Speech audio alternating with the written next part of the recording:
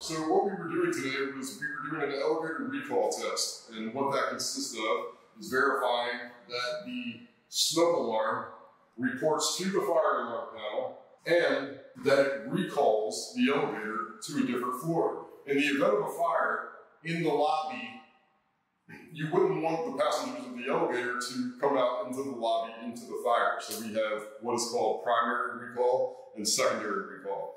Primary recall would be any smoke detector on another floor other than the lobby sending the elevator out to the first floor.